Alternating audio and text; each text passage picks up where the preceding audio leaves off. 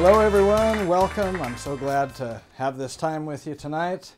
This is the Ron Judd Show, and for those of you that have been wondering about our little chewing gum incident last week, well, we finally got it all taken care of.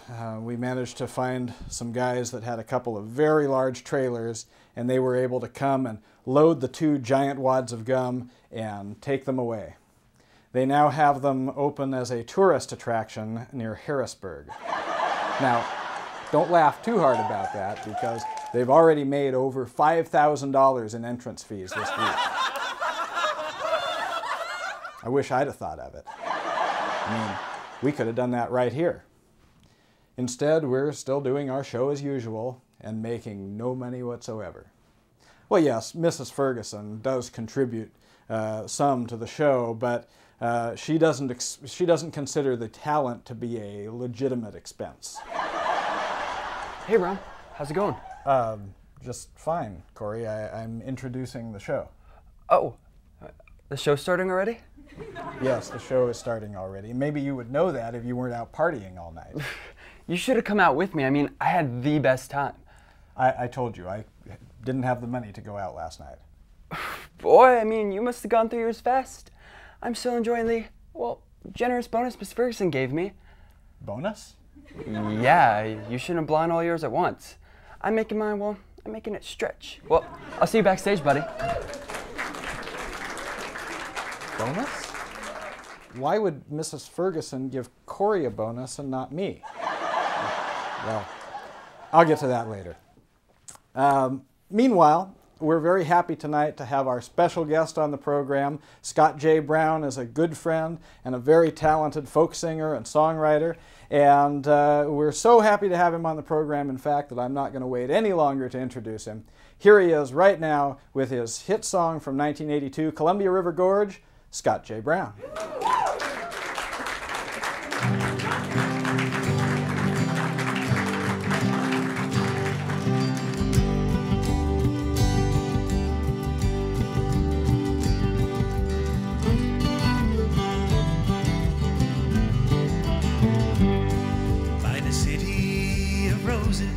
Stands a wonder of the world, a place where all the angels come to rest, as spoken in the legends of Indian boys and girls, the greatest beauty of the whole Northwest.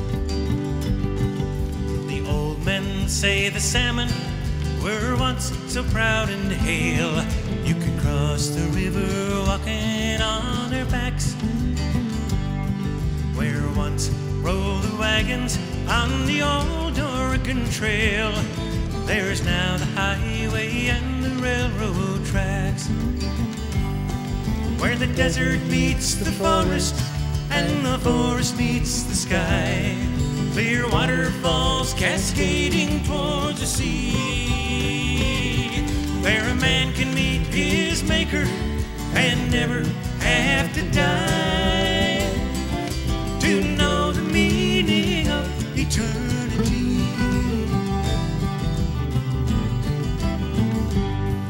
Hood is a snow-capped mountain whose head is in the clouds, with fir and spruce trees up to timberline.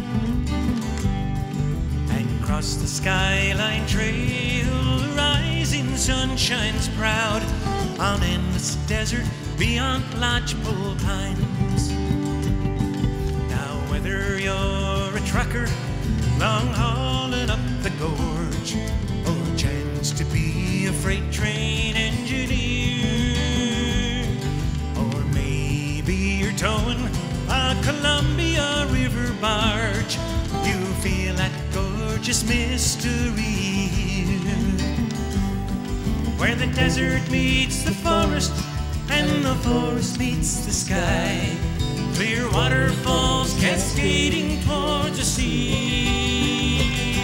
There a man can meet his maker and never have to die, to know the meaning of eternity,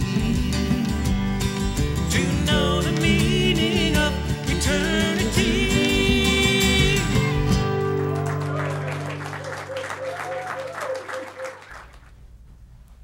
know, Amanda, that bracelet is really incredible. I don't think I've seen you wear that before.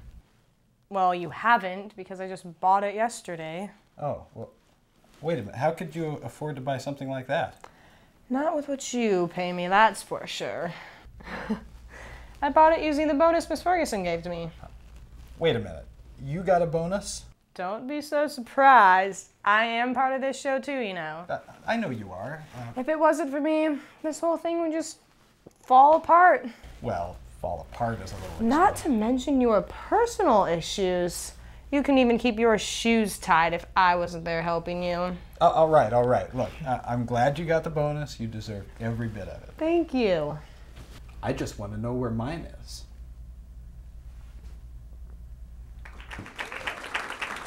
Good evening, I'm Parker Fairley. And I'm Miles Fromm. Welcome to the news, as it is. Tonight's top story. A mysterious house fire has left a family of 3 homeless. When asked how the fire started, an officer at the scene quoted the parents as saying, "We believe it was arson." However, the notion has been dismissed by the police because their only child is a daughter. Yes. And another... What? Well, it certainly could have been their son if they don't have one.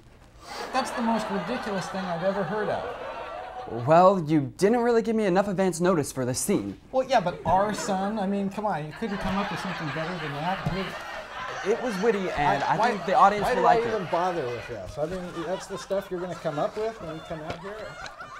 I appreciate it. That would be good, wouldn't it? Can you imagine riding over the Rockies? The thing is, if you take the time to creep up to the top of the Rockies, it's a ways, it's a few hundred miles of kind of gentle uphill. But the problem is when you get there, you want to party. But your body's kind of tired because you went up those mountains. So partying at the top isn't that smart, even though you really want to. We're not going to talk too much about that, but it's so beautiful to bicycle just miles and miles. To me, it's freedom. Do you think you'd feel free if you rode a bicycle just like off to eastern Oregon or eastern Washington? Do you think? It's not everybody's idea of freedom. It's just mine, I guess. Would it be a sense of freedom, do you think? Maybe. No? Have to try it and find out. It is longer than 10 miles. You go 10 miles the first day, 20 the second, you know, kind of build up to it. But these days, at least around Portland, wow. Have you noticed that cycling has picked up a little bit? Yeah. So you're gonna have to do it because, I mean, all your friends, you're gonna be doing it. So that's why we do things. Our friends do it, so we do it, right? Wait a minute. Is there a moral to this stuff?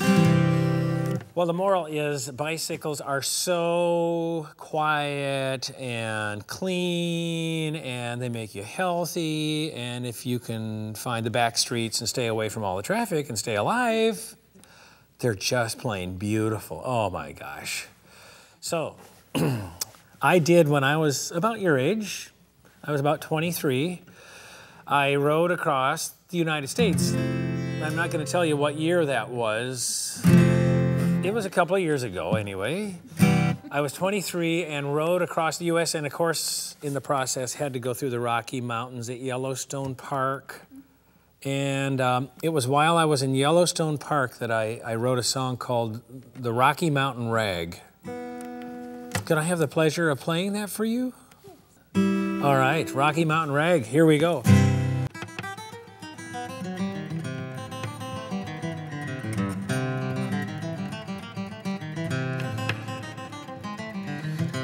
Way up north where the tall pines grow, where the lakes are clear and the rivers flow, where the grizzly bear and the big moose roam, you see those mountains that capped with snow. Rocky Mountains stand so high, Rocky Mountains touch the sky, cold water's clear and the air is pure, where the big trout jump and the wild duck flies. Some pretty girls back in these hills will feed you well and carry your ills. Just build a fire, sing a song, and count those bright stars all night long. You can fish and swim and hike all day. When the sun goes down, time to play. Roll out your tent and sleeping bag, sing the Rocky Mountain Rag.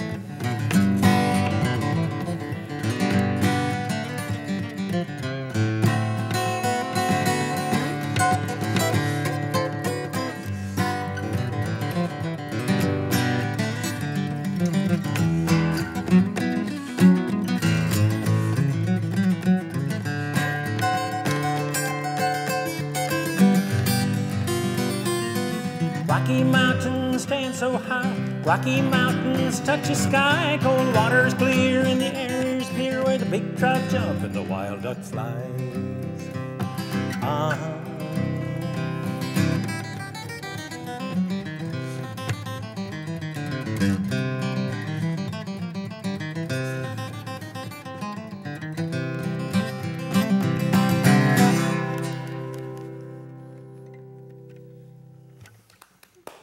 Thank you, thank you. Thank you. The Rocky Mountain Rag. Beverly, I noticed you weren't around much this last week. Yes, I was at the coast. Oh, by yourself? Yes, by myself. Oh, well, that sounds nice. It was. I couldn't have done it unless I got the bonus from my aunt. Yeah, right. Can you explain to me how you got a bonus when you don't even perform on the show? She's my aunt. Why wouldn't she include me? Oh, well, that makes sense. She would include you. Me, no. Her, yes.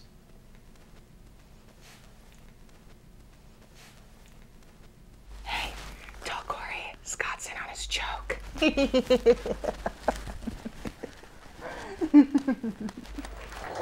Welcome back to $1 Million Deal. I'm Reginald Foxhound here with our contestant Frank. Now Frank has had a rough start at first, but has managed to bounce his way back and win his way through the first round. Are you ready to play round 2? I'm ready, Reginald. Excellent. Well, for your next question, you can choose between these two categories, automotive or music.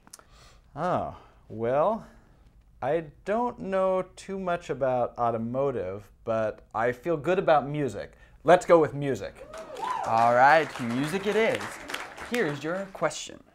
Margaret Ferryman wrote what minor hit in 1929 that was recorded by Margaret Fairhart exactly 20 years later in 1949? I have no idea. I mean, I can't even come up with a guess. Oh, I'm sorry. The correct answer is there's a rabbit in my hat, but my head stays plenty warm. What kind of stupid question is that? Nobody could answer that question. Well, don't worry, Frank. You still have a chance to make it through round 2. Wait a minute. Just out of curiosity, what would the automotive question have been? Oh, well, that question would have been, on which side of a motor vehicle are the headlights located? Nice going. Oh, that means we're almost out of time here, but before we go, you still have a chance to play our bonus round. Bonus round? Yes, are you ready to play? No thanks. I haven't been having any luck when it comes to bonuses lately. Well, in that case, I'm Reginald Foxhound here, and I'll see you next week on $1 Million Deal.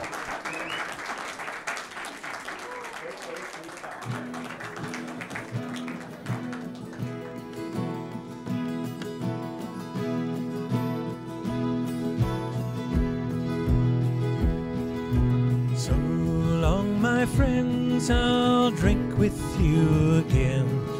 We'll laugh within the tavern all night long.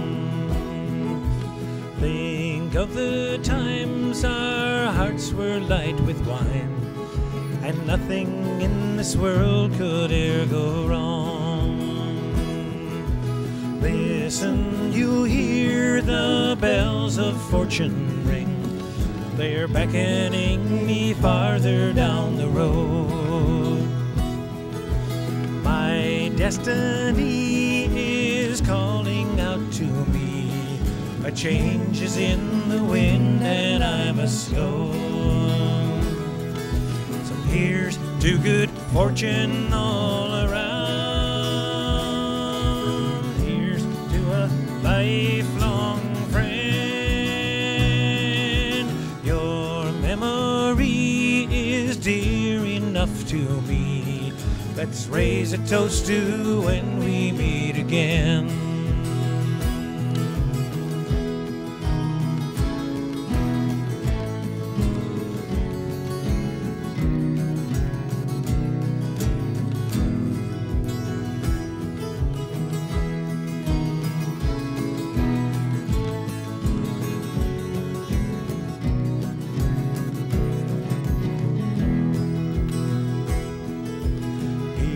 To the wild, rowdy fighters in the night, the they may find some peace before they die. And all the sad lovers, broken-hearted ones, let's toast away the teardrops from their eyes. Beautiful barmaids, we love you, everyone. We'll leave behind $1 or a dime.